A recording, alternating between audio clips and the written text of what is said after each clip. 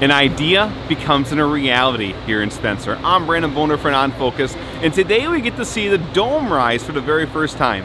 This project started with a referendum and an idea, and the community embraced it after putting together a survey and really assessing what it is that the Spencer School District needs. And today we are inside the building after they inflated the dome. It is just one critical milestone in the future that is unfolding here in Spencer. Mike Endry, Superintendent of the Spencer School District, shared with us his ideas and thoughts and what it meant for him when this idea was first proposed. My first thought when this idea was presented to me was a dome, but and the concept was so abstract in my mind, but that initial thought process went to bed when we were able to go and visit Johnson Creek down south of the state here, and we and saw it, and we thought, wow, we can do this, and it kind of put everything in perspective at that point. Prior to this project kicking off, there were some critical needs for the school district, including relocating the weight room. Tell us the situation, why the weight room was so problematic to the school system. Well, the weight room was the starting process, and that was I think 4 years ago now. Time slips away, but that was our original premises. We need to get too much weight off an old stage. It's basically what our current weight room was, and we're having trouble with floor structure wasn't withholding that amount of weight. So that was the first problem that we posed with the board, and it evolved to where we're at now. As you looked at this space as a multi-purpose space, what problems were you able to solve by this construction and remodeling the school district? We identified needs, and a lot of the needs were surrounded. We didn't have enough gym space. We know our youth programs were struggling in getting gym space. They were having to practice at 9 o'clock at night. We didn't like that. Obviously the weight room piece that I talked about. And then as part of the dome is only part of it, we also have what we call a link building, which connects the dome to the rest of the structure. So we never had a designated choral room. We never had a designated handbell room, and those are two very popular programs. So that is going to be part of that link piece. And then we also we talked about just the weight room for our kids, but we thought, what a neat feature for our community to have a fitness center that they can come to. But all in all, what's even more unique about this whole need thing is Spencer does not have a tornado safe shelter. This will serve our community. People from miles around, if a tornado is coming to Spencer, will have a safe place to reside. So that's another huge piece that plays into this as well.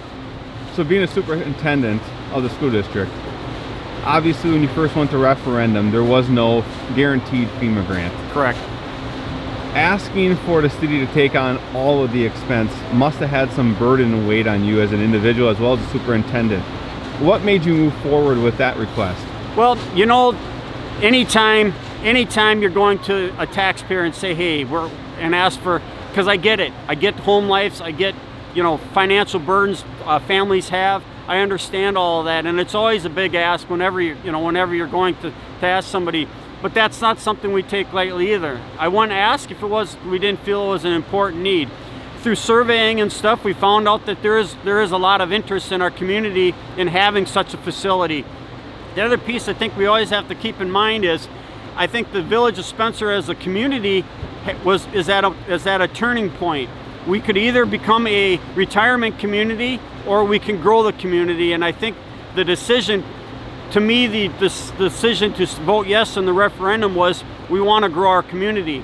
The village has done a lot of things in regards to subdivisions and so forth in the area for more homes and for more places to stay. This structure will play a piece of that in encouraging young families to come in and settle in Spencer, because we all know it's a great place, and I was born and raised here, and I raised my kids here for that purpose, because I know it's a great place to live, and we want to encourage more people to come here, and situations like this and structures like this is only going to encourage that. Speaking with school board member Jordan Buss, we learned a lot about what's going to happen next in regards to the continued construction of this project. So we would have started digging footings, would have been mid-September for the dome portion. Site work started around the 4th of July, and they started spraying shotcrete walls a couple of weeks ago, and obviously now today we have the dome inflation. How is the roof actually supported? Is it by trusses? Is it by beams? It's a PVC airform that's attached to the 12-foot stem walls, and then there is a number of blowers that create positive air pressure inside of the dome to inflate the roof. From here they will spray urethane insulation from the inside and then hang a system of rebar from that insulation being held up with the positive air pressure, and then they'll spray shotcrete until it reaches a critical thickness, and from there it'll be a freestanding structure that can take a direct hit from an EF5 tornado. We're hoping to have it finished in August of 2021, ready for our school year next year to be able to be utilized by both our students and the community. So there you have it, guys. That is what is taking place here in Spencer today. The community is rejoicing, the people here are celebrating. I'm Brandon Boner for OnFocus, giving you the news that matters most. Stay tuned as we continue to cover you.